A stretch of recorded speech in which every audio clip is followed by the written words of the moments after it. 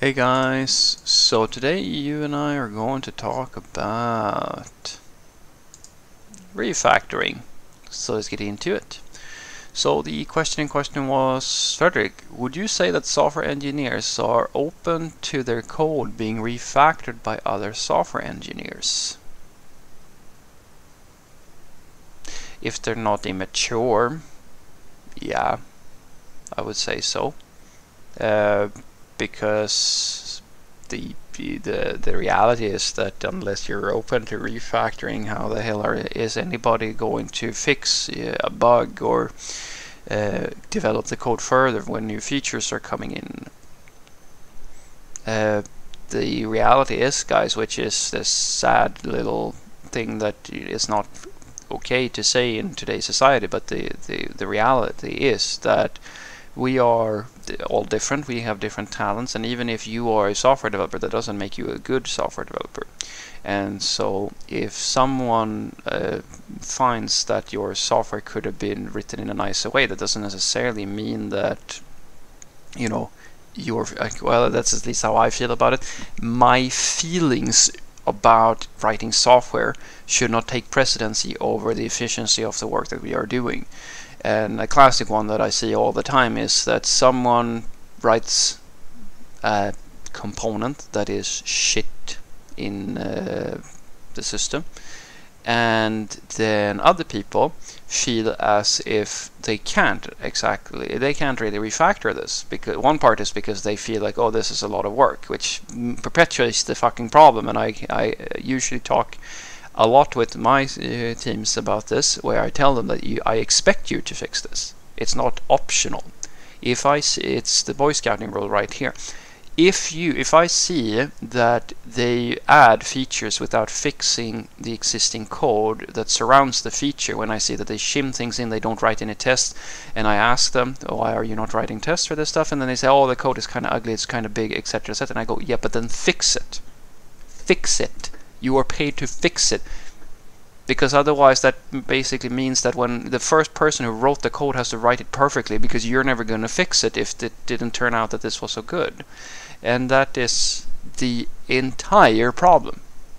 This is the snowballing effect that I've talked to you a few times about before, where code increasingly gets worse and worse and worse, and it all comes down to this perpetual stupidity of the software developer, or it's not stupidity always, it's down to damn laziness, because the software developer doesn't want to deal with the mess that somebody else made, because that impacts their scope of what they are doing. So if someone else makes a mistake before you and you can get away with not fixing that problem, you try. Because it's the lazy person's way of doing it. It's the quote-unquote simple thing to do. And that is nigh on every software developer I've ever worked with.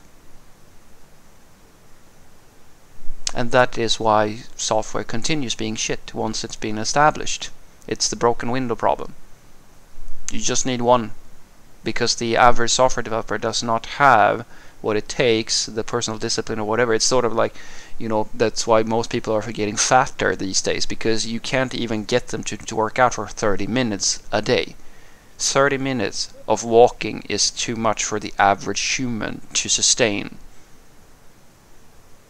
I think I saw numbers, I don't know, this was from the US. I thought it was like the North American, the Americans have like less than 20% or something like that get the weekly dose of the health I can't remember now which organization, but like they recommended dose of exercise, like only 20% ish, something like that, gets that. And I mean, I'm certain that other countries have the same sort of similar sort of problems, and that's sort of this thing that I come back to. Humans are lazy as hell.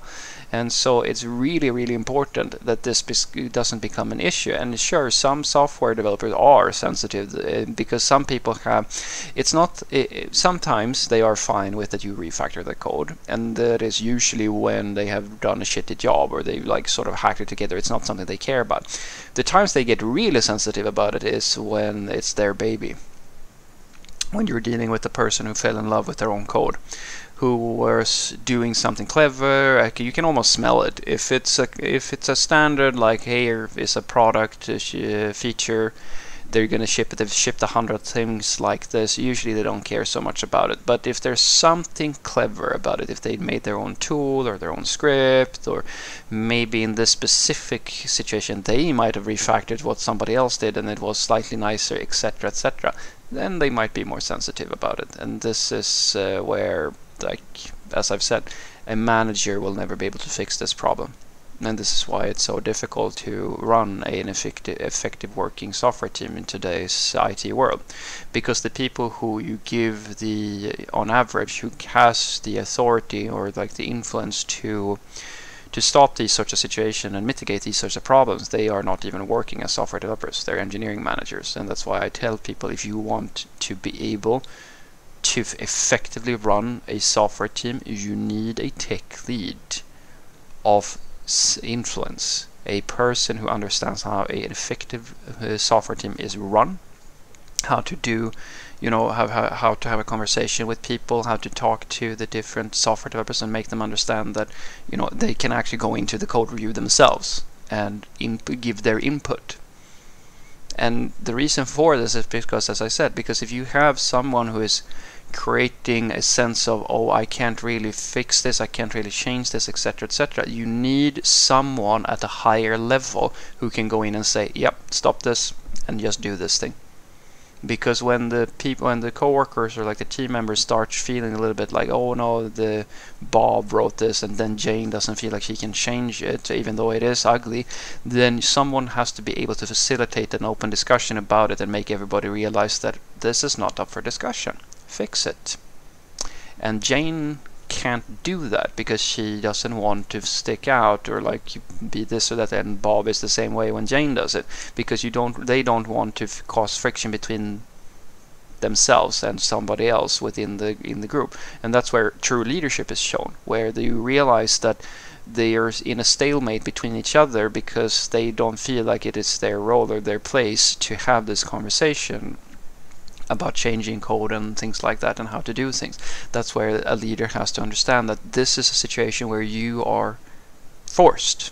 You have to go in and help out. And if you do nothing here, as I said, all that's going to happen is that they are going to start shimming and trying to work around the problem and actually start creating legacy. They're going to go from, most likely on an average day, good software developers who do a really good job, to just shim programming and hacking things together because they have a mental blocker that you need to fix. So what I want you to take away from this is that, well, some software engineers are definitely sensitive about you refactoring their code, and to them I say, go the fuck up.